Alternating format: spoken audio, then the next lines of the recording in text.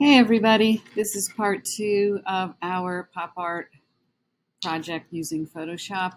In this part, we will be colorizing our pop art black and white structure that we created in the first part of the tutorials. So right now, what I want you to do is make sure that you are on the brush tool and you have a brush that is a hard, round brush. That's the type of brush that we want to use for this process. And notice that this is where we change our colors down here for our brushes, and you were supposed to practice that a week ago. So we want to be coloring with gray today, kind of a light gray color. Light to medium gray is good. And again, we are going to use our layers and adjustments and something else that's new. So what we want to do to start is create a new layer on top of all layers. So we go to our little new layer icon and click that. We want to make sure it's on top of all of the layers. All right, that's key. And then we're going to pick an area to colorize first. I'm going to increase my brush size by using my bracket keys. And I'm going to do this area on the passenger side of the car. What I'm going to do is just start painting. I am going to go very quickly, but you can go more slowly. I just want to get through the tutorial pretty quickly. And it looks like I'm covering up everything, and I am for the moment, but I won't be forever.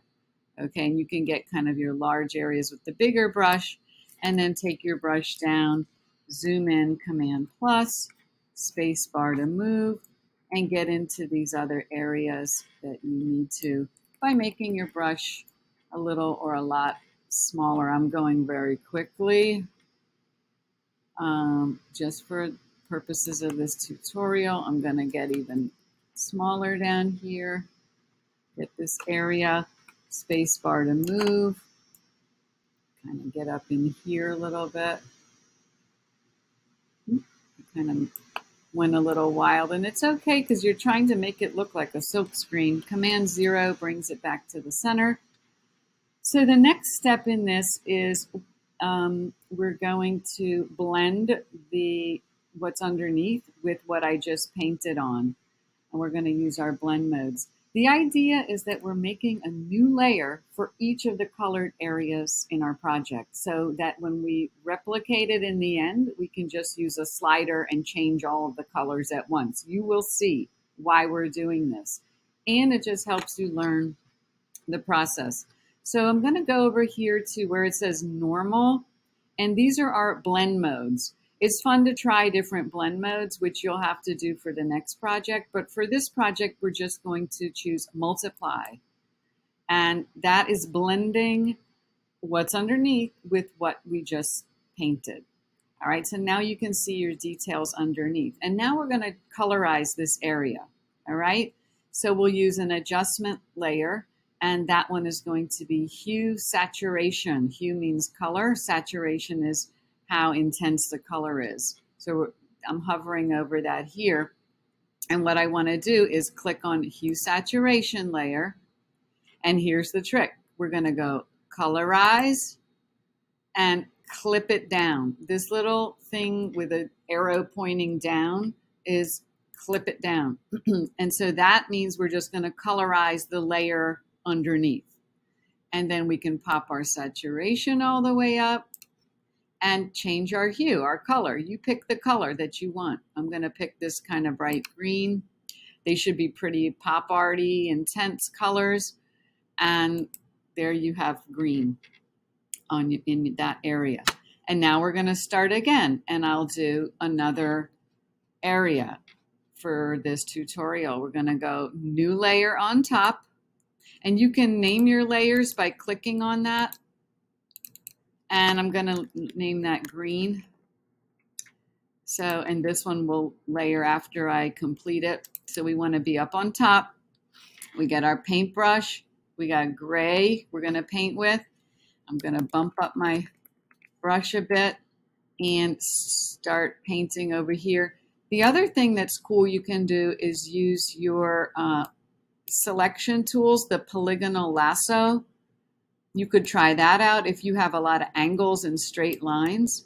I'm just going to do it here just to try it for you. If you click and then click and click, click and back to your start. I'm going to do it again. I got to keep moving quickly. And I'm trying to find the beginning. Hopefully that's working. There we go. This isn't going to look great, but I don't want to restart this tutorial. What you can do is then go back to your brush and paint in that selection really fast. You can make your brush really big and just paint in the selection. And that will make it easier to get, you know, hard edges. And then I'm just going to go to my blend modes, multiply, and you can see the details come back. Adjustment, hue saturation, colorize, clip it down, and I'm going to change my hue, make my saturation all the way up. I'm going to make this kind of a pink color. And as you can see, I kind of messed this up, but I'm not going to stop the tutorial. Hopefully I'll do a better job in class. But that was just a way to use the polygonal lasso in order to get an area colored very quickly. So then you're going to continue on again, new layer on top, and I'm going to name this layer down here pink, and then go up to my new layer to make sure I'm working on that layer and select another area to colorize.